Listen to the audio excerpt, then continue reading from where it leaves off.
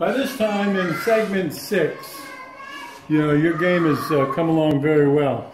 Now we're going to have some noise, background noise. They're having some kind of a festival over at the pavilion.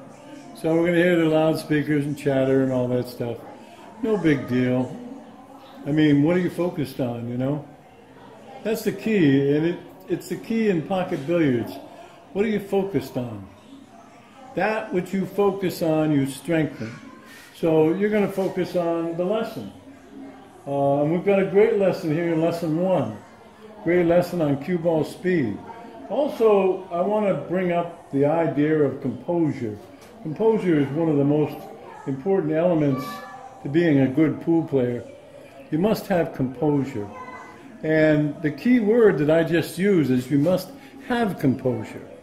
You can't act like you have it. You can't act composed. You are either composed or you're not composed. And composure is a skill. It's like the draw shot. You can't act the draw shot. You have to have the draw shot. You have to have composure. And I mentioned earlier, you strengthen that which you focus on. So sometimes I'll take a lesson and I'll focus on composure through that whole lesson. Now, I'm a very composed pool player, but I wasn't always that way. I was terrible. But I lost too many games, and my wife pointed out I'd written a beautiful article on composure and said, Tim, read the article, and composure is so important.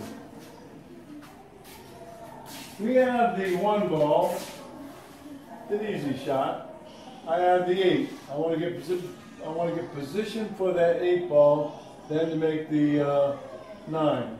Now I don't want to come up here and then have to shoot the 8 and come around like that. I like to get right about here. You shoot the 8 and slide over for the 9. Now the 8 goes in that corner, and it also goes in that corner. So I want 5 of these. Not only 5, but I want 5 for this corner and 5 for this corner in a row. And you will develop great cue ball speed, which is what you want.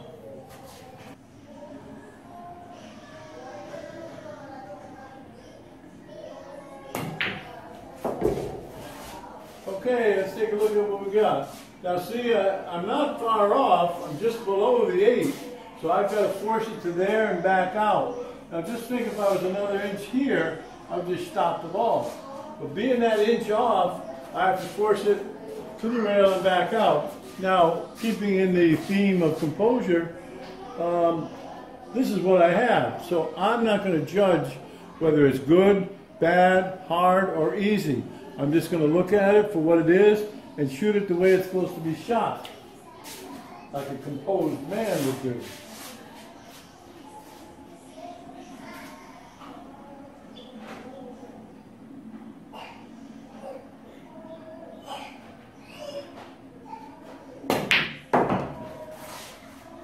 Okay, so 5 of those.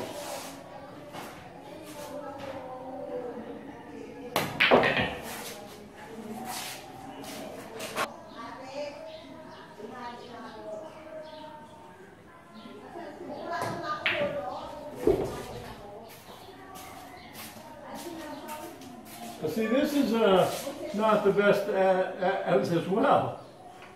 It's not a very good shot. Now you give me a couple more inches down, I'd be all right.